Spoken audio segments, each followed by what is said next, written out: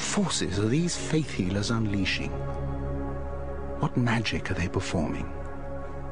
The answers lie deep within ourselves. Across the millions of years of man's evolution, the most important development for the survival and eventual dominance of our species was the enlargement of this area of the brain, the frontal lobes, which give us powers of self-control, organization, and the ability to anticipate, to see ahead. But there was a terrible price to pay. We humans are the only living creatures that can foresee our own inevitable decay and death. To compensate for this fearful understanding, there was a parallel development in the human brain. As the frontal lobes were expanding, the temporal lobes and the limbic system were shifting and regrouping, opening the gateway to memory, creativity, emotion, and fantasy. We gain strength from the belief that a soul, a spirit, lives on in another life or another realm when the body dies. We developed a religious sense. But even before we die, religions offer us the possibility of short-term victories over disease and death. And in spite of the many advances in modern medical science, millions of people are still turning to religious healers for miracles. Although we could find no evidence of cures at these events, something was happening in the heat of the moment. On and off stage, people were breaking through pain barriers and performing feats they had hitherto thought impossible. Many remained convinced they had been cured, whatever doctors and specialists said to the contrary. These crowds were genuinely affected. But what is the real power at work here?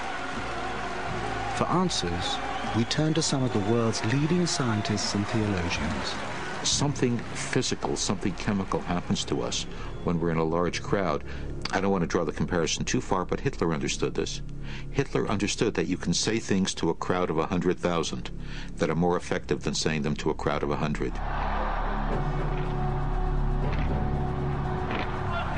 The steps of soldiers marching through history. They are marching in unison. They're doing the same thing at the same time. The parade, the acclaim of the leader in the enormous square, whether it's in Nuremberg or Red Square. The entrainment of the drums, of the marching steps, of the chant, of the song, of the gesture, the salute. All these elements have the effect of submerging the individual into the group. Large numbers of people, all together, with a single purpose, performing single acts in lockstep. They are like one organism. That is the pitch to which the organizers bring the people. They bring them to persuade them to do something that individually they might not do, like charge into battle, risk death, to bayonet the enemy. Or leap out of their wheelchairs. Or leap out of their wheelchair, if that's what God has ordained.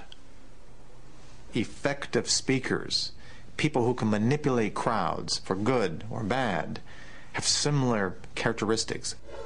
So when you look at the Bonkas, the Hinds, the Hitlers, the Nuremberg rallies, the operations are very similar. And they should be, because they're all human beings influencing other human beings. The good or the bad is a function of value judgment and, of course, historical perspective. The anointing. To personal charisma and the well-tried techniques of crowd manipulation, Hin adds another dramatic ingredient. Fire on the choir. Fire! This was a favorite device of an earlier faith healer, Catherine Kuhlman, whom Benny Hinn first saw in action when he was 20 and has always acknowledged as his inspiration. Just give it to him, just give it to him, and the power of God goes through this body. Throwing people over by the power of suggestion is in fact an old hypnotist trick, and it predates Kuhlman and Hinn by more than 200 years. You must let every guard down. First, there's the classic hypnotic induction, where the aim is to lull the audience into a highly suggestible state. You become completely open. And as you relax deeper and deeper, you begin to enter hypnosis, going deeper. Dr. Irving Kirsch is not a hypnotist by profession. He is a scientist whose life's work has been the study of the human The mind. more relaxed you feel, the more deeply relaxed and the more deeply hypnotized you become. One question had always intrigued him. In any group of people, there's a broad range of susceptibilities to hypnotic suggestion. How do you create a situation where everyone is suggestible? Touch these dear people. More and more completely relaxed, going deeper and Kirsch deeper. recruited 60 volunteers and subjected them to the full hypnotic induction. He found that some could resist hypnosis until he played a trick. Soon you will begin to hear something.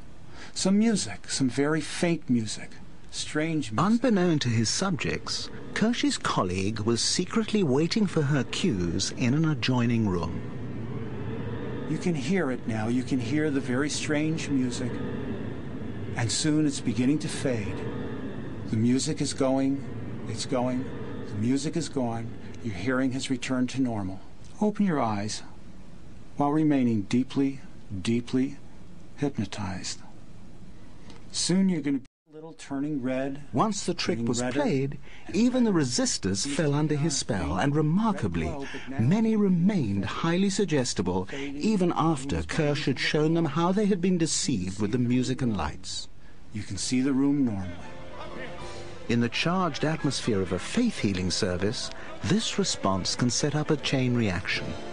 First, the preacher selects those in the crowd who are most responsive to the faith healer's initial suggestion. Once on stage, these people are like Kirsch's music and lights, confirming and reconfirming everyone's expectation of a particular response to the faith healer's suggestion, until the whole audience has fallen under his spell.